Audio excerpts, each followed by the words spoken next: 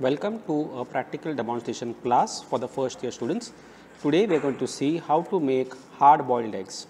For this, we will take a pot of water and in the water we will be adding salt and vinegar. Salt is the seasoning over here and the vinegar helps in coagulation of the protein, which in this case is the egg. Once the water comes to a boil, we will gently place the eggs in the boiling water. This will be done with the help of a round spoon. We cannot just directly put the eggs into the vessel because the eggs might crack. After the eggs go into the water, we will swirl them around, and for a hard boiled egg, the egg will spend between 8 to 9 minutes in the boiling water. After the eggs are boiled, we will transfer them in a pot of cold water to arrange the cooking. Once the eggs have cooled down, we will crack them or crack the shell using a spoon. It is essential that you do this properly. If you do not do this properly, the egg might shatter.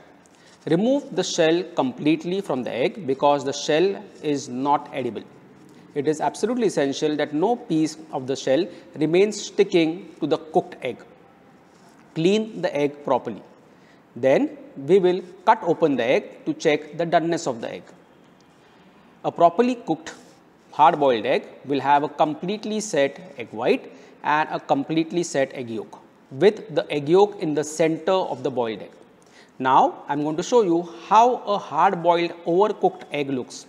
If the egg spends anywhere between 9 to 12 minutes or even more than that in boiling water, the egg gets overcooked. An indication of an overcooked egg is the blue ring formation on the egg yolk, which is quite visible in this particular video. The egg yolk has a coating of a grayish substance, which is ferrous sulfide. Thank you.